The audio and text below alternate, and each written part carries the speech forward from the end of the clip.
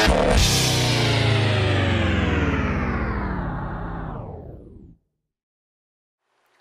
what's up guys? It's Brian for GumballTech.com, and in this video, well, it's part 3 of the Mac triple boot. So you could boot Snow Leopard, Windows 7, and Ubuntu on your Mac. So this third part is going to tell you how to install Ubuntu. So this part is going to work very similarly to how you installed Windows. So to actually get Ubuntu, you just go to Ubuntu, the main website for it, and then download the ISO image of your choice. Now the latest version is 9.10 Karmic Koala, and they have both 32-bit and 64-bit versions of it. In short, if your computer has more than 4 gigs of RAM, get the 64-bit version. If it has 3 or less, just get the one that doesn't say 64 next to it. So once you have the ISO downloaded, you need to open up Disk Utility and click on Burn.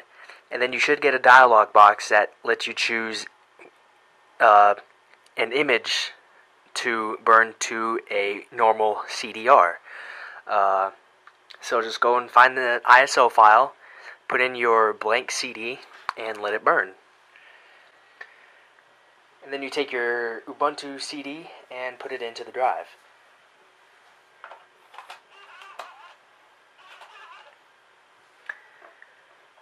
Then you wait for it to show up. Okay, now we have Windows as a CD here. So we're just going to push enter, and then it's going to go into the Ubuntu boot menu. Okay, so here we are at the boot menu for Ubuntu, and we're just going to choose English, and then we're going to go to install Ubuntu. Now it can take anywhere from 2 to 5 minutes to go into the actual installer, so just sit back and relax. Okay, so here we are at the installer for Ubuntu, and the installation process is somewhat similar to that of Windows that you did in the previous video.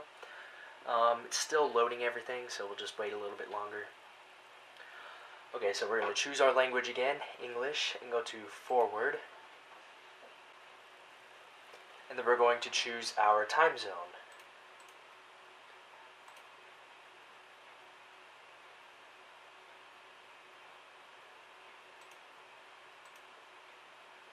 And then click on forward.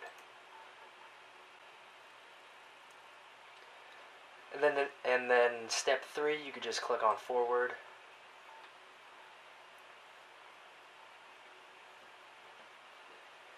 And then it's going to load up the partitioner. Now you already have one for Snow Leopard and Windows 7, but once you see the next screen, you may get a little bit confused because there's some extra ones in there as well.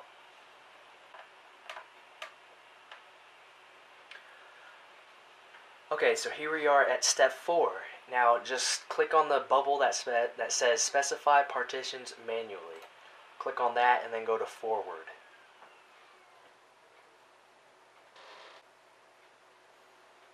Okay, so if you have any external drives connected to your computer, ignore SDC or SDB. Just focus on SDA under device. So the first one is free space, ignore that. The second one is for the EFI, ignore that too. And then SDA2 should be your OS X drive, or a partition. And then the next one should be where you're going to install Linux to. And then SDA4 should be your NTFS Windows partition. So click on your SDA3 for your Linux one, if that's what you chose. And then go to Change. Leave the space alone. Under Use As, choose ext4 journaling. Check Format. And then for the mount point, choose the slash, and then click on OK. And then click on Forward.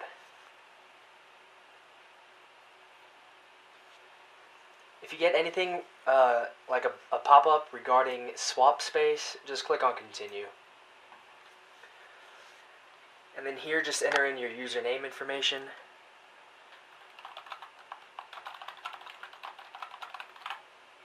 and then click on Forward.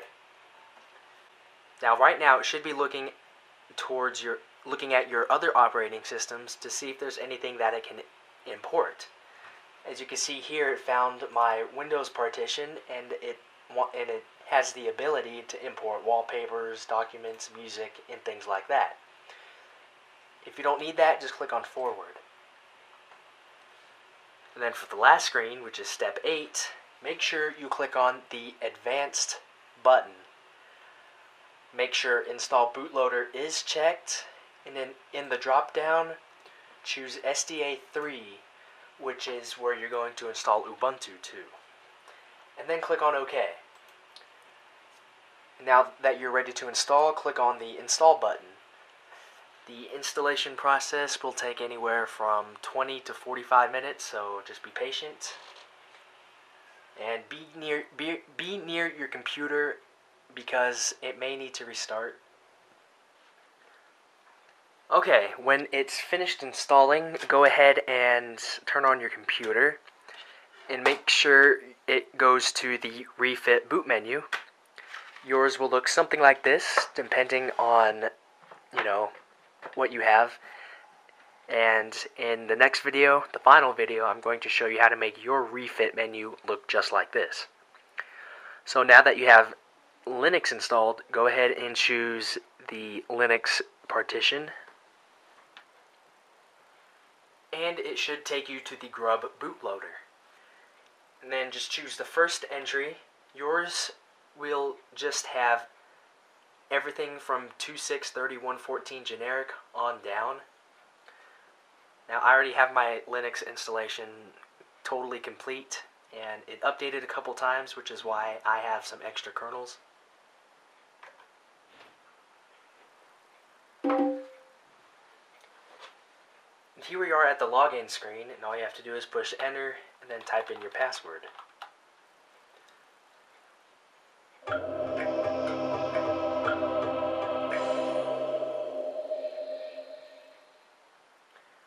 Now, my Linux install is already 100% working, which is why I have audio and Wi-Fi.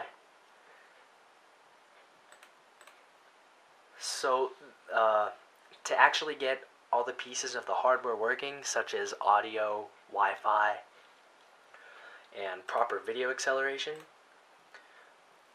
Wi-Fi doesn't work out of the box on my MacBook Pro, so what you need to do is just plug your computer in through Ethernet, and then from there you can go to one of the websites that you see in the description for this video, and just follow all of the instructions that you see on the page that pertains to your particular model.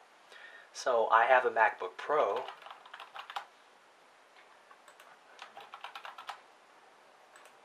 and the actual model identifier is 5.3. And then this page right here has all the instructions to get every piece of hardware working properly in Ubuntu. So I'll put the links to the proper pages in the description here. And that's pretty much it. And then once you get your proper video working right, you could have all the cool effects like compiz, all those sorts of things. The little cube here.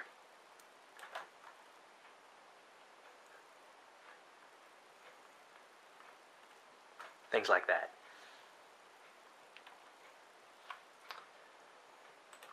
So that's pretty much it with this video, and you just installed Linux onto your MacBook Pro or some other Mac, and you should now be triple booting.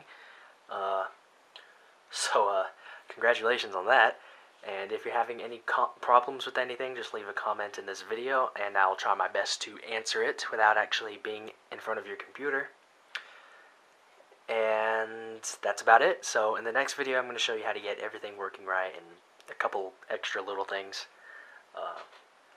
So that's it. So thanks for watching, and see you next time.